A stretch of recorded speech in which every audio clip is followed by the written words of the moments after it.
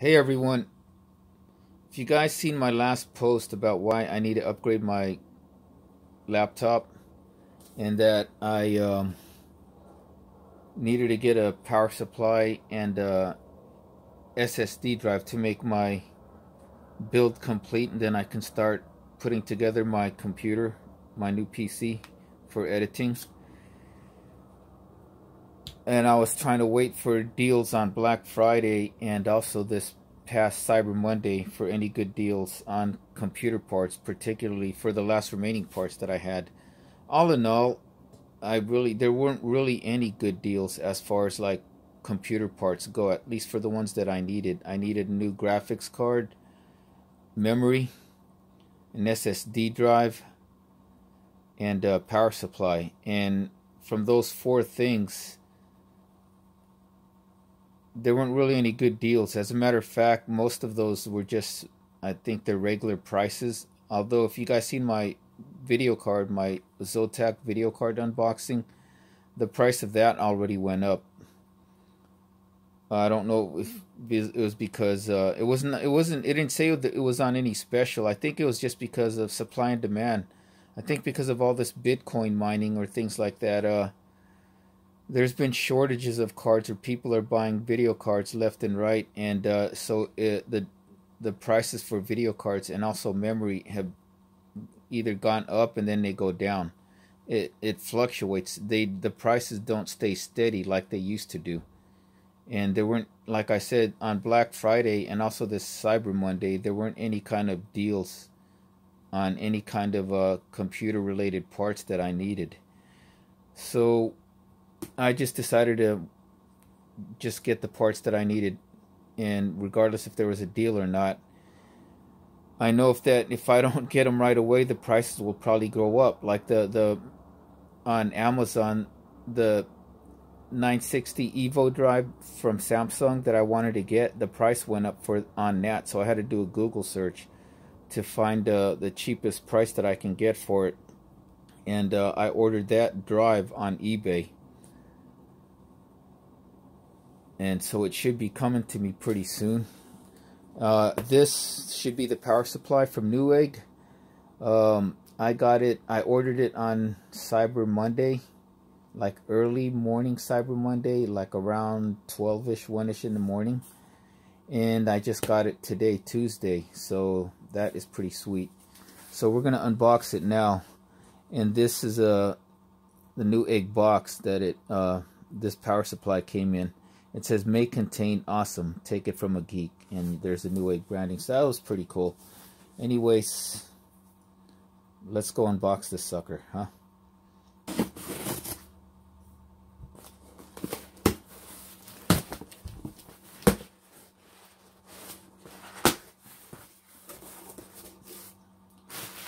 So the power supply came packaged in this box with the bubble wrap. That's pretty cool. And look at this. There's my order receipt, I guess. So I'm gonna just put that aside.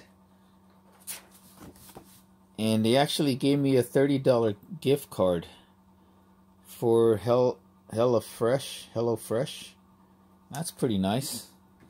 I always like receiving bonus gifts or bonuses for something I purchased. It just increases the value of what you bought, as far as like, it just gives you more reasons to be a regular customer when companies like Newegg or Amazon or some other companies like that give you extras for what you pay for. It's always nice. Getting a little extra freebies or things like that is always nice. So here is the power supply. This is the Thermaltake Toughpower Grand Series. You can see there, RGB, smart zero fan, low ripple noise, fully modular. Nowadays, most of your quality power supplies will be modular because it makes for a cleaner build. You could just use the cables that you need and put aside the cables that you don't need, so it doesn't clutter up inside of your PC case or your enclosure. 100% Japanese capacitors, and a 10-year warranty. And this is 80 plus platinum's rating as far as efficiency goes. Though I messed up on the last time I posted. I said there was only 3. There's actually 4. So you got bronze, silver, gold, and then platinum. Platinum being the most efficient, and it's 1050 watts. I think probably I may only need a total of maybe less than 800 watts, but you know, somewhere along the line I might upgrade and add more components, so I just get a little more. That way I don't have to buy another power supply in the future when I want to get more parts, or you know, stuff for my computer. Like maybe I'll buy another GeForce card and run those 2 cards in SLI. I'll probably have enough power with this 1050 watt. Maybe, I don't know, but video cards are getting pretty ridiculous nowadays too. Anyways, enough rambling. I keep rambling, don't I? Anyways, let's open this up. We're gonna remove the plastic first, so I'm just gonna pause it. Okay, so we've seen the front of the box.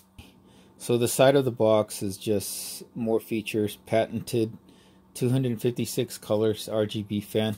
And like I said, I wanted to get something with RGB because the whole case is going to have RGB. Here is the back for the features. I'm not going to read them all out, so you can just pause that and read it for yourself. So Thermaltake, I guess back in the days Thermaltake was not as really good for power supplies as they are now.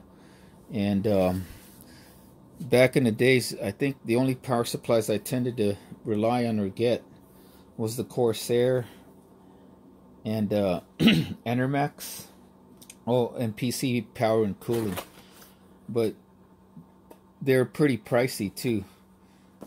Most of your best power supplies back in the days, you're going to have to pay a premium price for them, especially if you wanted more power. So inside this box, I guess this is the instruction manual. Let's just put that aside. And I guess the power supply is in this foam cover. Yep, it's in this foam cover. It's very well protected. You got this foam cover surrounding the whole power supply. But before we get to the power supply, you get this this little box right here, or case, I guess. And this is probably for all your cables. Yeah, so this is for all the cables. Since I'm not putting my computer together yet, I'm probably just gonna open this one up for the main power cord for your outlet, your DC outlet, AC DC outlet. So we can see if we can turn the power supply on and see if there's any RGB out of the box. We'll see. So see what I mean? It's the power supply is well protected in this foam cover. And then on top of that, you get this cloth cover right here. I thought that was the power supply covering the power supply. You get this cloth covering right here. That's pretty nice. So good packaging, Thermaltake. Very good power protection and packaging of this power supply. So as far as power supplies go, and this is 1050 watts, it's not that big. I've had lower outage, like say a smaller, like 400 and 500 watt power supplies back in the days, and they were probably bigger than this now. So components, I guess, as far as components inside these power supplies go, they're getting more efficient or smaller. So here's all your connections that you're going to have for the modular power supply that the cables will attach to. And here is some power ratings, efficiency ratings, whatever you want to call it. So I'm going to pause this. Oh, in the back here is the your power switch, and you have the smart fan, zero fan, whatever that is, if you want to turn it on and off, I guess. What does that say? Let's pause that and read it.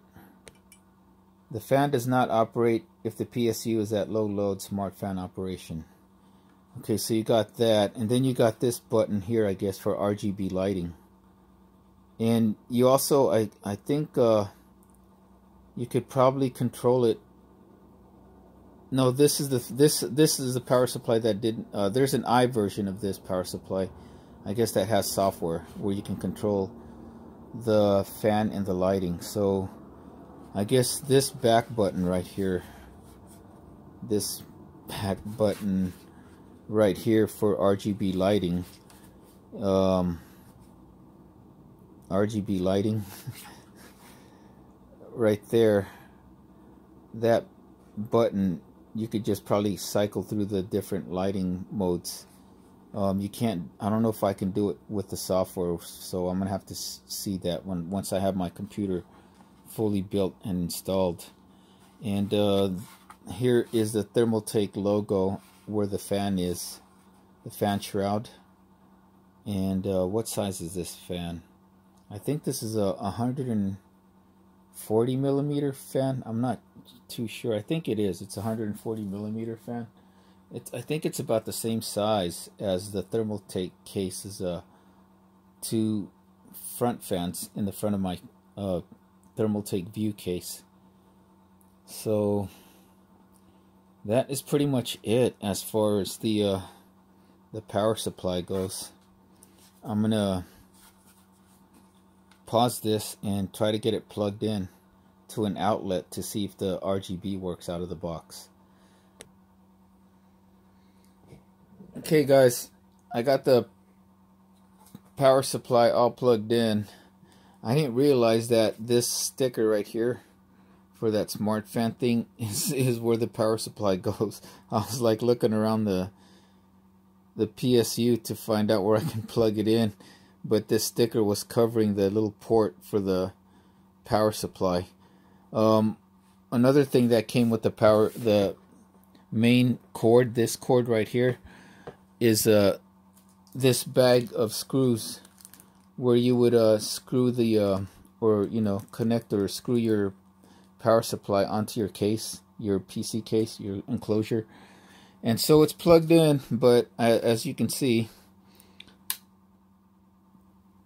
nothing's really going on right now or happening, either when I go smart fan or the RGB button.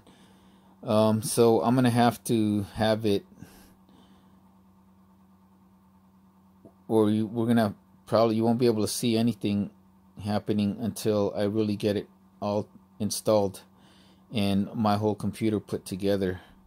So hopefully I can, as soon as I get my SSD drive from eBay or Dell, it's from Dell's eBay store, I won't be able to show you guys the fan as far as how it works, but hopefully once I get the whole computer build put together, I can show you the computer as a whole. And I'll probably videotape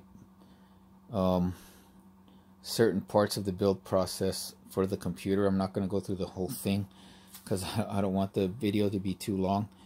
This video is probably taking too long already right now as far as unboxings go, because I just ramble off sometimes. Anyways, let me unplug this.